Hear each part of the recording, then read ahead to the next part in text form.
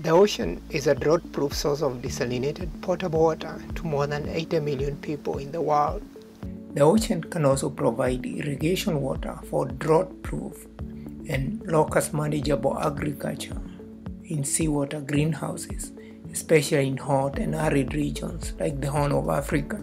Seawater, however, can also be considered as a low-grade liquid ore that can sustainably provide minimal minerals and just table salt and potable water. This includes magnesium, potassium, calcium, and even lithium. The salt mine project is about sustainable extraction of ocean mineral resources for economic growth and improved livelihoods while preserving the health of the ecosystem. In other words, salt mine is about the blue economy. Hello everybody, my name is Richard Mulo.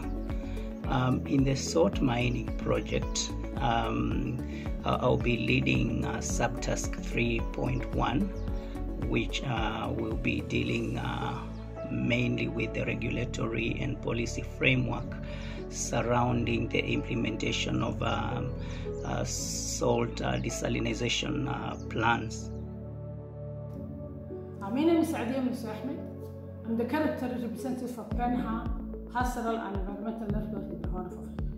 PENHA is a research institution and development agency that focuses on pastoralism and development in the dry lands of the Horn of Africa.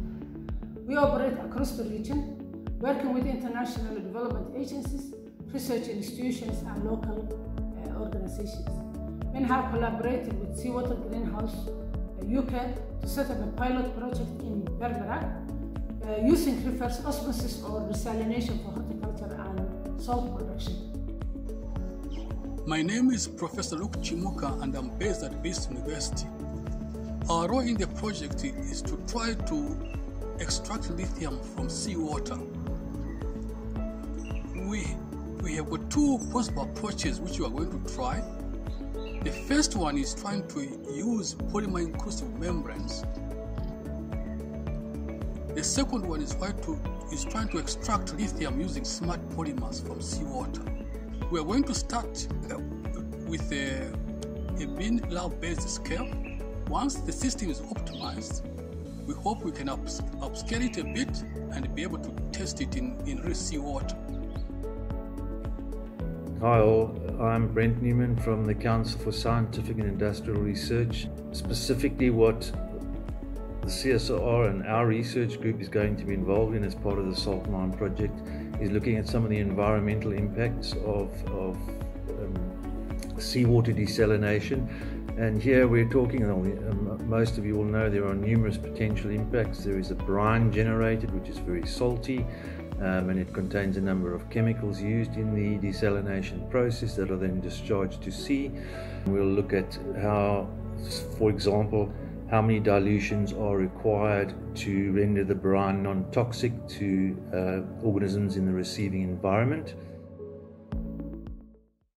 I'm here at the CSIRO in Melbourne, and I've made a group of materials that could be the magic bullet for bringing efficiency to a whole raft of industries.